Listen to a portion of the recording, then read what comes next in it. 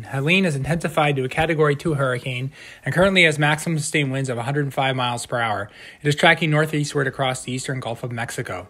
The storm is forecast to continue to intensify to major hurricane strength before making landfall along the Big Bend of Florida this evening. The storm is quite large, with tropical storm force winds extending out as far away as 345 miles from the center of the storm. Because Helene is so large, significant impacts are going to be felt far away from where the center makes landfall.